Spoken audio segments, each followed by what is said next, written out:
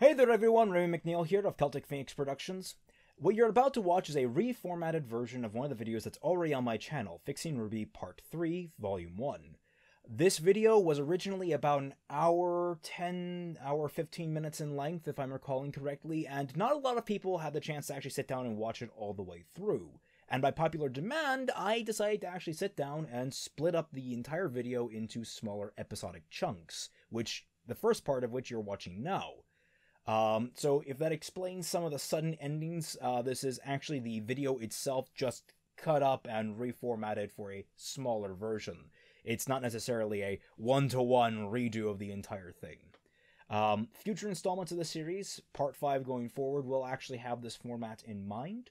But Parts 3 and 4 are getting this dicing treatment, and I hope you guys find it more approachable than the long, hour-long videos that I've already been doing. So without further ado, welcome to Fixing RWBY Part 3, and I hope you enjoy.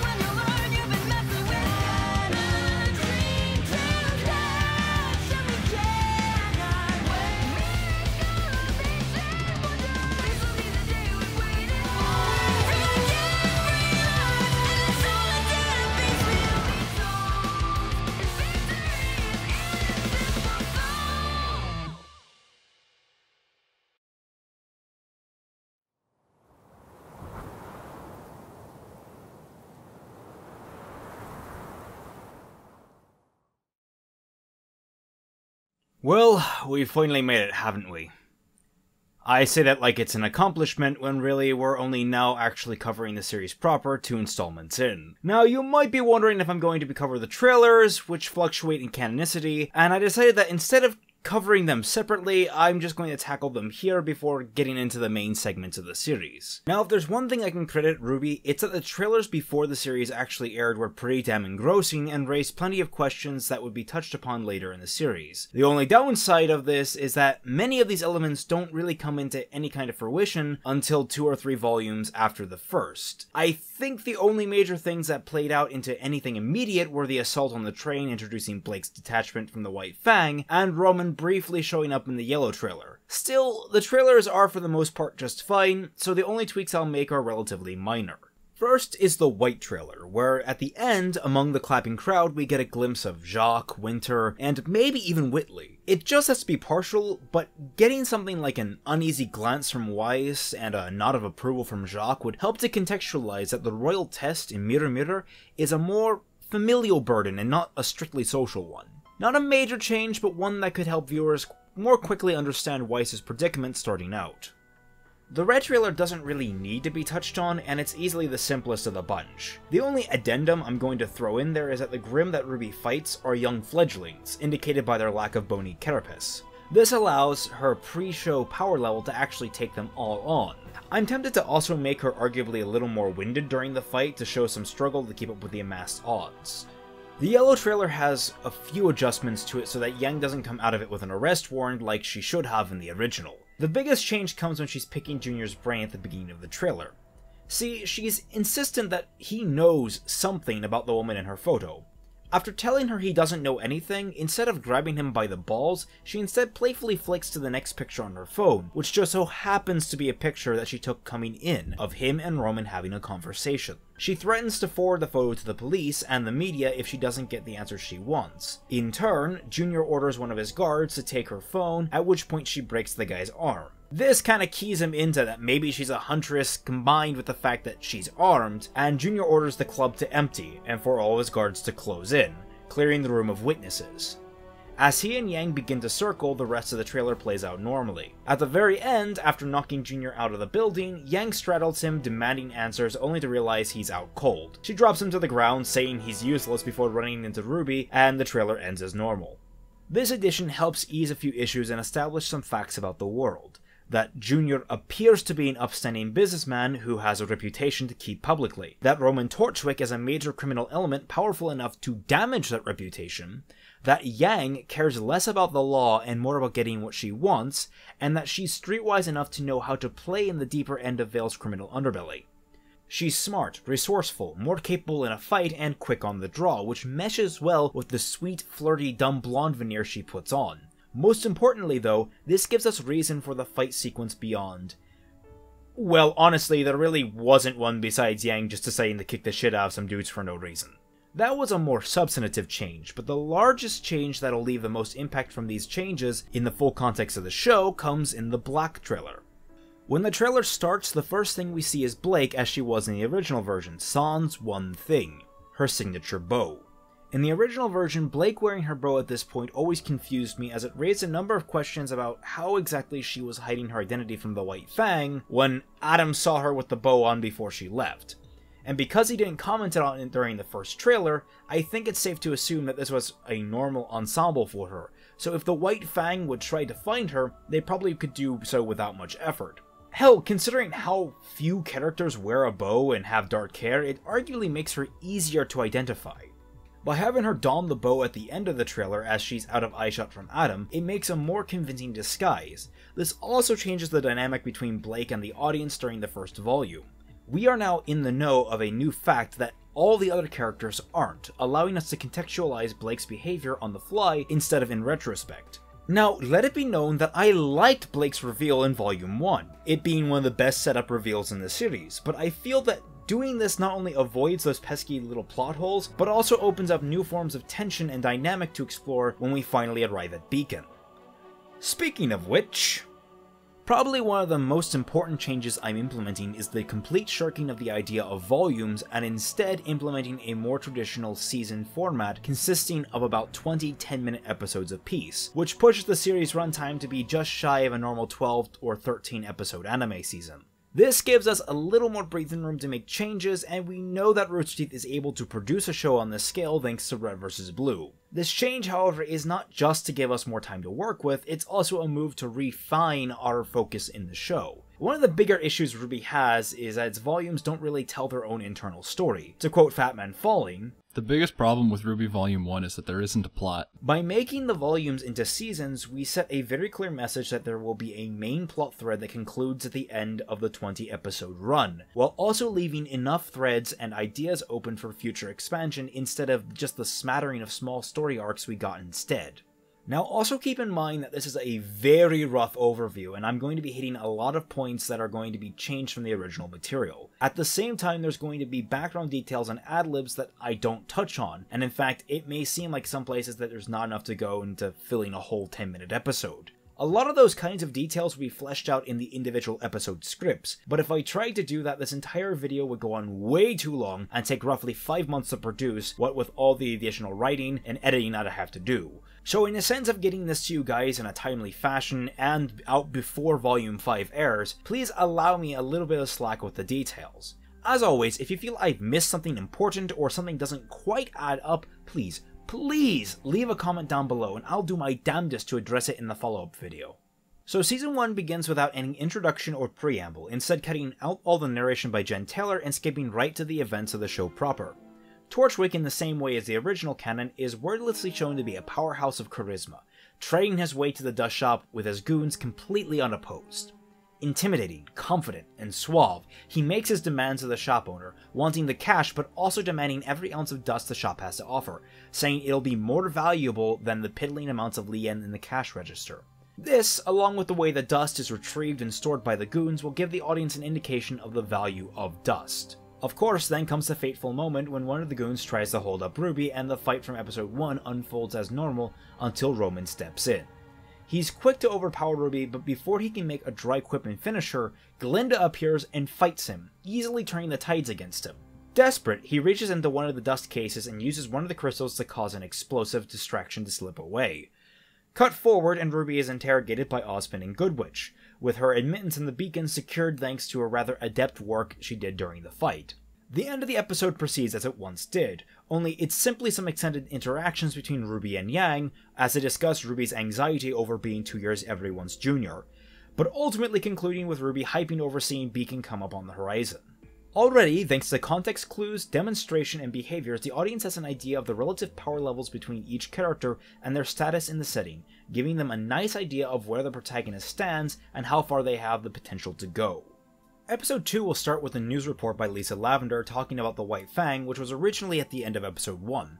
This helps to front-load the necessary exposition about the Faunus instead of backloading it like the original first episode did, and contextualize the confrontation between Blake and Weiss with a much greater scope.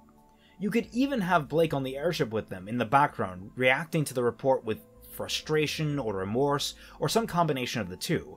Because, you see, we the audience know she's a Faunus, and this will help us understand more of what happened back in the Black trailer. Glinda gives her little speech during the approach, and we can even have the gag with John vomiting into a nearby trash can to get an early visual establishment of him as a character. This is all followed by Yang giving RWBY the slip as she did initially, though her friends group is going to at least have some visual definition, as later in the season they're going to have some plot relevance. In response, RWBY groans about having to handle their luggage on their own. While struggling to tear the bags free, she accidentally knocks over Weiss's bags, covering herself in red dust. Weiss enters and gets indignant, both with RWBY and with her staff for putting the bags in the public pool instead of just taking them straight to the main hall. RWBY sneezes, she and Weiss explode, and Blake does her best catfight routine on Weiss's pride. In retrospect, the original version of the scene was actually pretty good with delivering a hefty amount of exposition in a short amount of time while also keeping it diegetic, relevant, and easy to absorb. By simply adding some of the few previously mentioned elements, such as the baggage pool and the news report, we've shorn up some of the lazy writing contrivances that led to this conversation, while also keeping the idea of the Faunus and the racism against them fresh in the viewer's mind. So kudos to Miles and Carey, this rather important scene, at least from a basic narrative standpoint, was already effective. Things proceed normally from there, what with RWBY meeting John and Ozpin giving his speech, though Ozpin's language is also going to be far more foreboding regarding the Grimm and the threat they pose. After that is a brief little segment with Tortrick returning to his base of operations. He's in a terrible mood after that robbery's near-complete failure. He goes to a more lavishly decorated room and we're introduced to Neo, who is currently sick and bedridden with an unspecified illness. Roman checks to see if she's doing better, to which she nods, and he responds somewhat warmly, noting that he's got something big planned and he'll need her by his side in order to make it work. He looks at the full moon, and we transition back to Beacon, where the remaining bulk of the episode focuses on the nighttime shenanigans at the school, which formally introduces many of the characters to each other, and is of course the first time all of Team RWBY is in the same place together. This goes on to establish a lot of important dynamics. RWBY and Blake bond somewhat over books, but their differing views on heroism, Yang's almost immediate dismissal of Blake as a lost cause, but similarly her desire to have RWBY make new friends, and it reaffirms the friction between Weiss, RWBY, and Yang. Episode 3 begins, and it flows smoothly into the initiation arc, what with introducing the two best characters in the show, Pyrrha and her fame, and setting up the dynamic between John, Pyrrha, and Weiss that'll carry somewhat into Season 2. In addition, we get a small introduction for Cardin, who will be playing a larger role in this season than he did previously, and indeed will have his own share of focus in the near future. But for now he simply blows past John, and we get a good impression that he's kind of an ass. When we get to the launch pads, Ozpin explains the scenario and rules that go into the initiation, that they have to link up with a partner through locking eyes, find a relic, and get to the predetermined location programmed on a map on their scrolls that'll activate once they get said relics. But there's a key difference here. There are no Grimm in the forest, at least not that anyone is aware. Yes, the major threats this time around are simply violent wildlife that inhabit the forest. Wolves, bears, a few unique creatures to Remnant like squirrel-chimpanzee hybrid creatures, and amphibious crocodile monsters that dot the forest. This is done in order to play up the threat of the Grimm. After all, if the students can't take on a normal brown bear, how are they expected to take on an Ursa? One of the students will of course raise the question of how Grimm are being kept out, but Ozpin cuts him off by beginning the initiation. As with before, everyone is quickly launched out into the forest. Episodes 4 through 6 are the remainder of the initiation, with all the appropriate pairs coming together. RWBY and Weiss, Blake and Yang, John and Pyrrha, Ren and Nora, and new to the paradigm Cardin and Russell, which goes to show Cardin's domineering presence and ability to pressure people.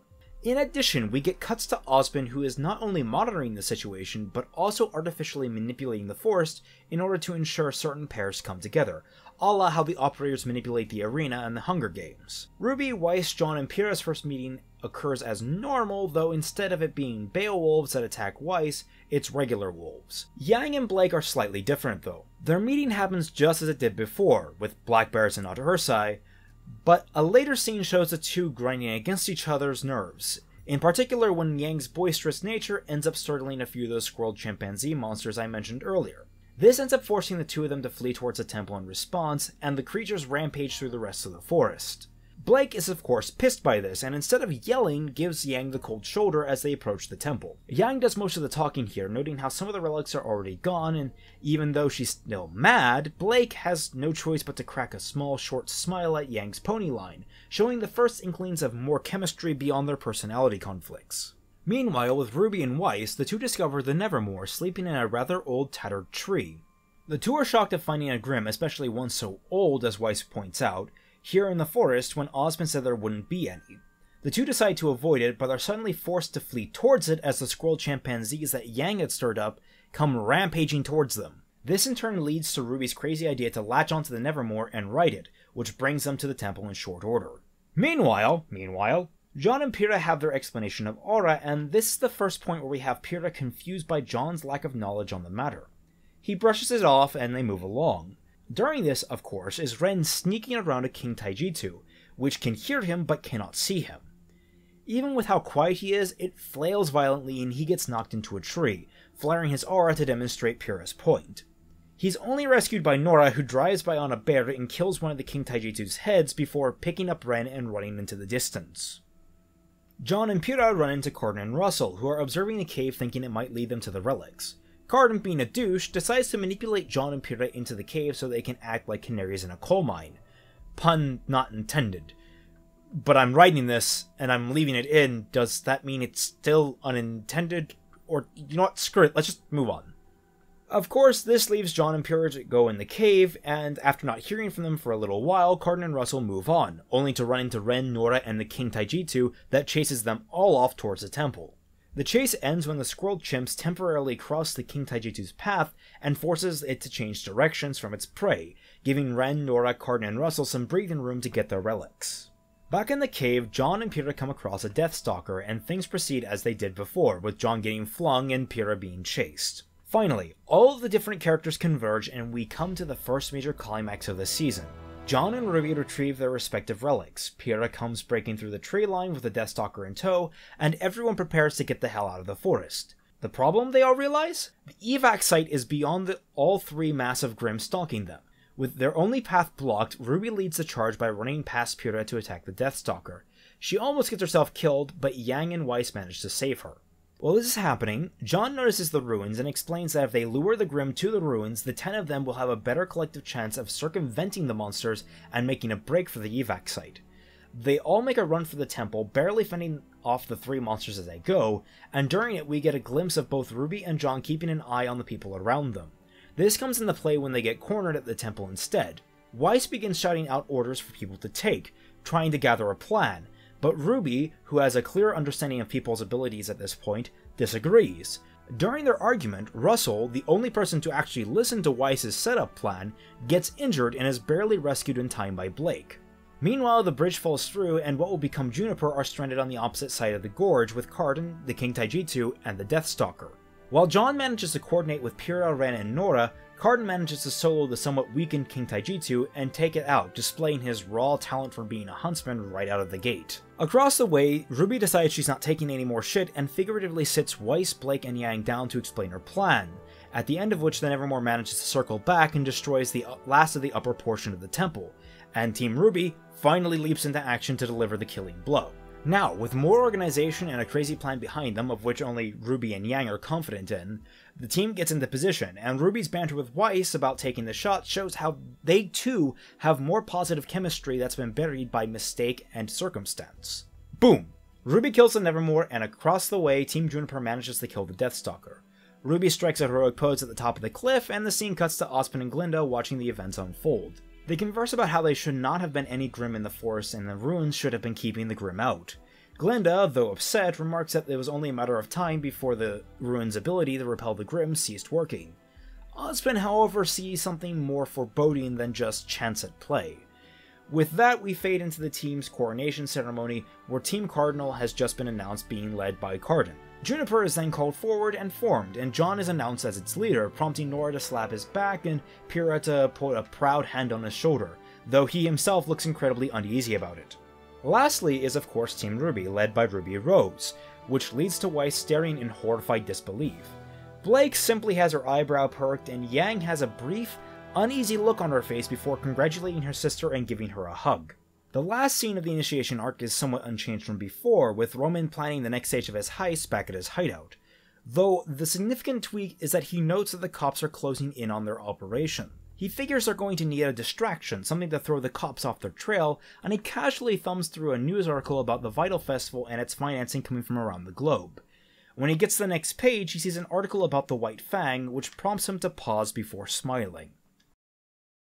Thank you for watching Section 1 of Fixing RWBY Part 3. I'd love to give a big shout out to all of my wonderful patrons who have each helped this channel grow into what it is today. If you want to support the channel, please consider donating at patreon.com/CelticPhoenix. Remember, by donating $1 or more, you can get access to the Team Frostbite Discord server, where personalities like myself, FamtanFalling, and Tom Horan of Six Lick Productions regularly interact with our supporters. Please stick around for the next installment, and I'll catch you all on the flip side.